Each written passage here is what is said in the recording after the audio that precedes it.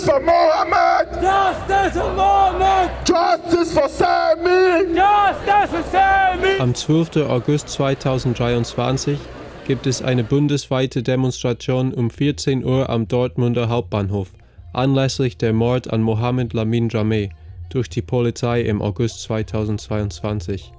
Hier sind einige Eindrücke von der bundesweiten Demo letzten November. Lass uns diesen Samstag nochmal zusammenkommen und für Gerechtigkeit kämpfen.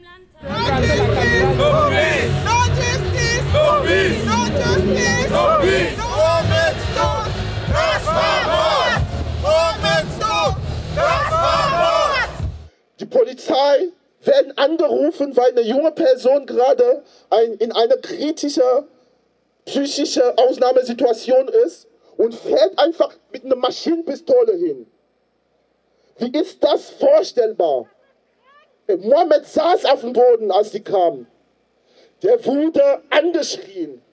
Er wurde nicht mal verwarnt. Dann wurde er mit Pfefferspray durchgeführt. Dann wurde er daraufhin mit Taser.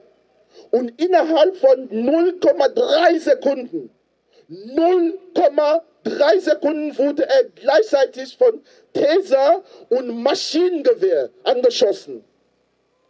Schämt euch! Schämt euch! Justice for Mouhamed! Justice for Mouhamed! Justice for Mouhamed! Justice for Mouhamed!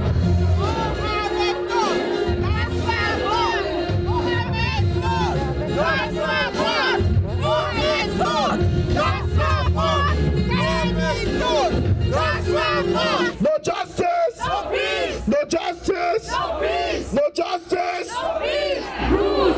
Rules!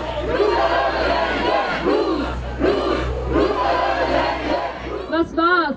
Und dass Mouhamed sich zu keinem Zeitpunkt irgendwie bedrohlich verhalten hat. Mouhamed saß wehrlos in diesem Hinterhof. Was ist daran so besonders? Was ist daran so besonders, das zu erwähnen? Die Polizei konstruiert sehr oft Lügengebäude, in denen der Schuss, der Tod eines Menschen unvermeidbar und auch ein tragischer Einzelfall bleibt. Immer ist das Muster das gleiche. Irgendeine Person hat sich abseits dessen, was die Polizei wünscht, verhalten. Und die Polizei als Instanz hat keine andere Möglichkeit, als diese Menschen zu töten. Das sind keine Einzelfälle. Die Polizei als System reproduziert den Tod von Unschuldigen, einfach weil es eine fehlerhafte, nicht funktionierende Instanz ist, die rassistisch und diskriminierend die Menschen, die nicht in ihr weißes Weltbild passen, einfach tötet. Sie haben viele Namen, viele Gesichter. Für diese Namen, für diese Gesichter, für ihre Familien stehen wir hier. Für Semi, für Kumalo, für Ahmed Hamad, für Görgos, für Uri Jallo stehen wir hier. Es geht hier um eine friedliche Andenkenveranstaltung, um alle diese Menschen zu ehren, zu gedenken. Ist das der Flüchtling, der die Angst macht und nicht die Nazis im Landtag? Also sag mir, was ist fair, fair? Sag mir, was ist fair, fair? Sag mir, was ist fair, fair? Sag mir, was ist fair, fair? Gerecht wäre, wenn er noch leben würde. Gerecht wäre, wenn alle, die in Polizeihand sterben, noch leben würden. Gegenwehr wird weiter nötig sein. Es gibt 1000 Mouhameds. Und dass hier nicht alles unter den Tisch gekehrt wird und alle so tun, als wäre nichts passiert und die Welt sich nicht weiterdreht, lässt sich darauf zurückführen, dass hier öffentlicher Druck organisiert wurde. Dank der Menschen hier vor Ort ist es so, dass die Staatsanwaltschaft nicht mehr redet wie vorher, dass die Polizeidarstellung nicht mehr stehen bleiben kann, dass die Notwehrthese nicht gestützt ist. Diese Gegenöffentlichkeit muss organisiert werden. Es gibt keinen anderen Weg, wenn wir der Gewalt ein Ende machen wollen. Wir fragen uns immer wieder, was muss passieren, damit Polizei keine Menschen mehr tötet? Und warum sind diese Menschen so oft schwarz, migrantisch, arm, geflüchtet oder in psychischen Ausnahmesituationen? Es gibt 1000 Mouhameds. Vielleicht können Polizistinnen sensibler werden, aber die Funktion der Polizei ist nicht reformierbar. Es ist ihre Aufgabe, rassistische Gesetze durchzusetzen. Es ist ihre Aufgabe, Leute zu kontrollieren.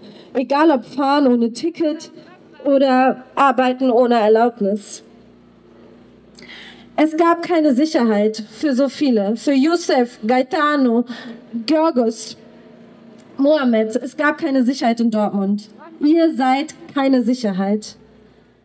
Wir sind schwarz, wir sind stolz, wir sind stark. Und wir werden nicht ruhen, ehe wir die Gerechtigkeit erhalten, die wir verdienen, die Mouhamed verdient und die all unseren anderen Brüder und Schwestern verdienen.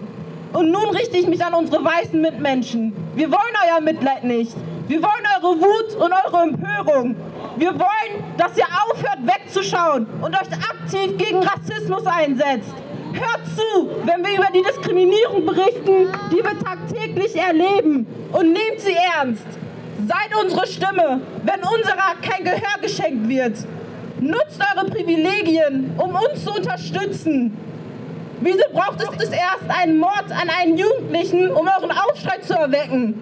Rassismus tötet, aber ihr habt die Macht, um das zu verhindern. Möge Mouhamed in Frieden ruhen. Wir wollen nicht mehr Kontrolle und Strafe. Wir wollen Lösungen für die Probleme, die die Menschen haben. Wir sind hier, um uns zu versprechen, dass wir weiter Solidarität einen Weg bahnen. Wir wollen öffentlich sichtbar bleiben. Wir werden die Proteste organisieren. Wir werden Aufklärung und Gedenken einfordern.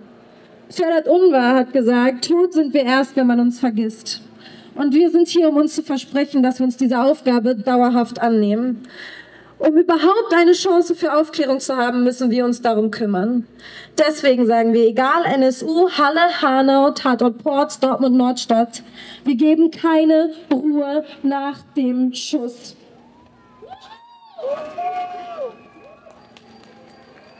Wir lassen uns nicht allein. Uns bleibt nichts anderes, wir lassen uns nicht allein. Mouhamed, rest in power. No justice, no peace.